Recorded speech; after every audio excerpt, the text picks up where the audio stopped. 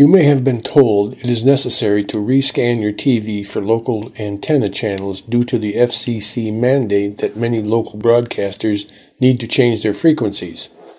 If you haven't yet made the move to local TV channels, this isn't that big of a deal. For you, this is the first time you'll be programming your TV to receive local broadcast channels.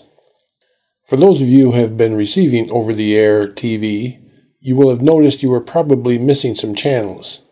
Not all broadcasters had to move to new frequencies, but those who were required to do so have a window from the fall of 2018 to the spring of 2020 to do so.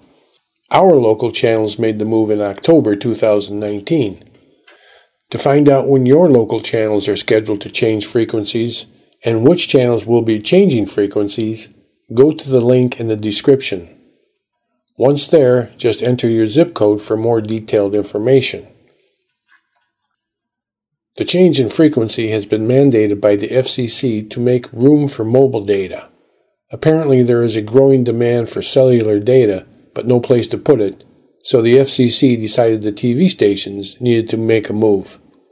The question that arises, why didn't the FCC just assign those frequencies to the mobile carriers instead, and leave the TV stations alone?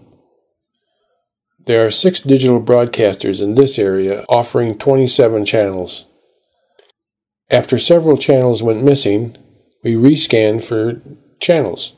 15 came in right away, but it turns out they didn't need to change their frequencies, so they were always there and had been since they went digital.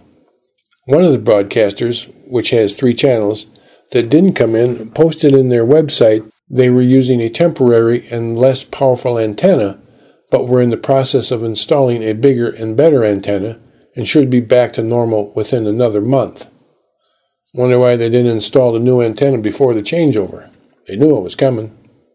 The other broadcaster, with 9 channels, did not have any notice on their website, didn't answer the phone, and emails bounced back with a message that the mailbox was full.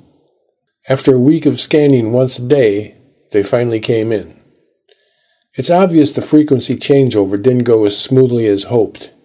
If your local channels haven't changed the frequencies yet, be prepared for some frustrations.